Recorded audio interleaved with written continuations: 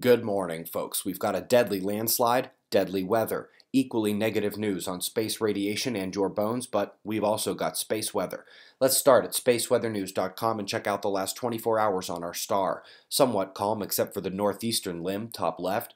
The filaments are shifting but not ejecting at Earth. Meanwhile, the coronal holes have found equatorial latitudes this pass and will be impacting Earth with their streams for a few days.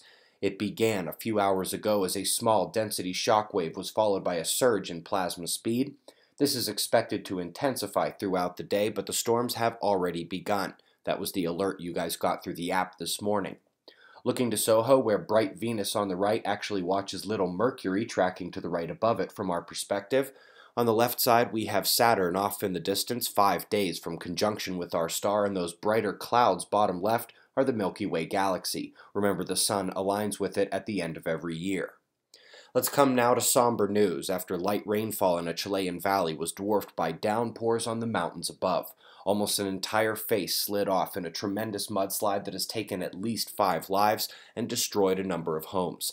This military helicopter footage shows houses demolished or knocked off their foundations and slid down the street. Best of luck to all in the cleanup. Moving on to India, where a cold wave has turned deadly there. They haven't even taken the polar vortex to that portion of the world just yet. It is just now exiting the Americas and heading east. Top story extends converging space radiation studies. We know microgravity causes bone and muscle loss. We know space radiation causes bone marrow death.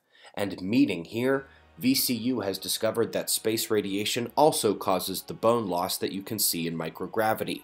This complicates an already dreadful conundrum about protecting astronauts, especially on a Mars mission where the time out there will require major shielding upgrades. Website members, your podcast was released around lunchtime yesterday, but around lunchtime today, I'll be posting a deeper look about an anomaly that just took place about 500 kilometers beneath our feet. Anyone eager to jump in and get involved, this would be the time, as will community coordinate to gauge the significance of the anomaly. From solar storms to earthquakes, magnetic reversal, electric universe, and more, all at layman level understanding, the Awake event of the year hits Albuquerque, New Mexico, President's Day weekend 2018. Hope to see you there.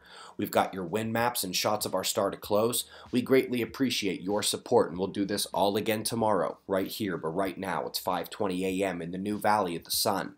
Eyes open, no fear. Be safe, everyone.